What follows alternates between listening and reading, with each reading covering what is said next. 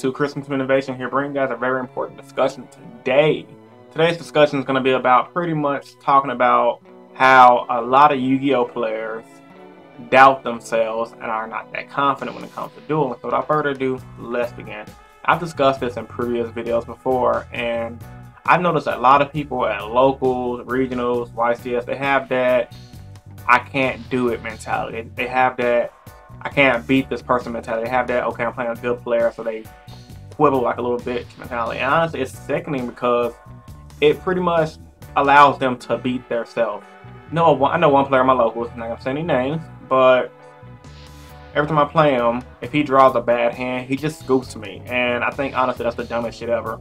And the reason being is because he don't know if I was gonna misplay, he don't know if I would have goofed up, he don't know anything, he just scoops. And it's like, why are you scooping?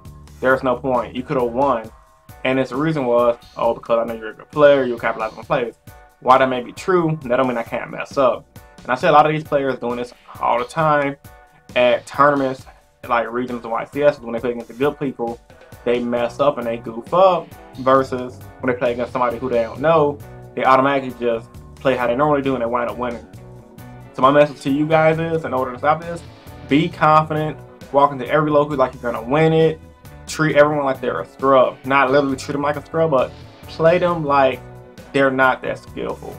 Treat them like they're just your average Joe.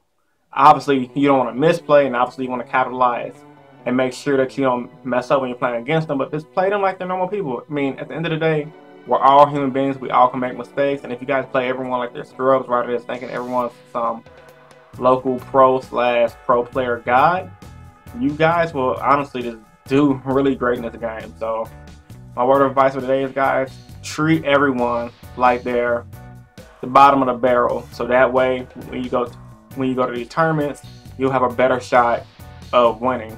It's called a self-fulfilling prophecy in psychology, if you guys didn't know. Look it up. Matter of fact, I'll probably put a link in the description below, and that pretty much means self-fulfilling prophecy.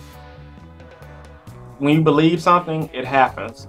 And it's not because of the power of the mind or whatever, but it's one of those things like, if you believe it over and over and over, your body and your mind start to believe it itself, and you start performing better and better. There's a lot of detail into it, but anyway, so as closing statement, hope you guys enjoyed this video. If you're eager with a big thumbs up, search support. As always, comment down in the comment section below if you guys thought about this video at hand. And of course, I do these videos because I truly believe and help you guys become better players. And also do these videos because I truly believe in you guys help you become a better player.